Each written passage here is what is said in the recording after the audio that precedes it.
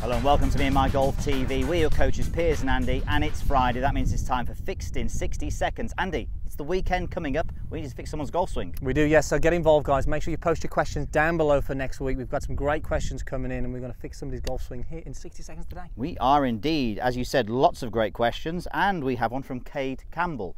Cade is hooking the golf ball but would like to play a draw. So this is quite cool really, because we can actually just got to tone him down a little bit almost, haven't we? So he's got the right shape but just getting too much by the sound. You've got to control it. Okay. So this is, right.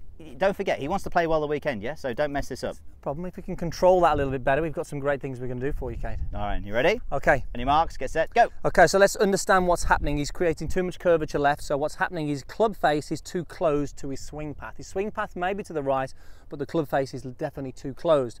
To play a perfect draw, what we want is a path that is to the right of the target, okay? And we want the face to be slightly left of the path, but slightly right of the target line. This is going to give us that nice little draw that we need. So to do this, what we want you to do, Cade, is actually start with your club face pointing to the right of target, which seems pretty strange.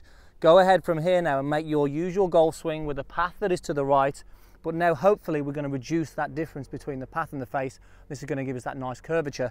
If it's still hooking, we want you to go ahead and use what we call the picture frame, where we get the club in this picture frame finish. That's going to delay the closing of the shot, so the closing of the club face, and hopefully give you that draw. Here we go.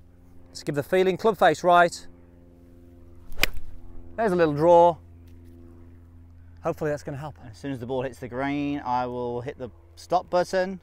59.49. I thought I was running out there, that one there. That's interesting one there. I think there's some very useful things to take out of that. Playing that draw, club face needs to be slightly right of target. I'm just explaining. You've only got 60 seconds. Finish now.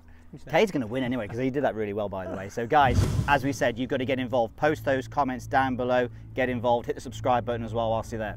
Definitely, and don't forget to check out our latest video series in meandmygolf.com. Click the link in the corner right there, it'll take you straight to it. Thanks for watching.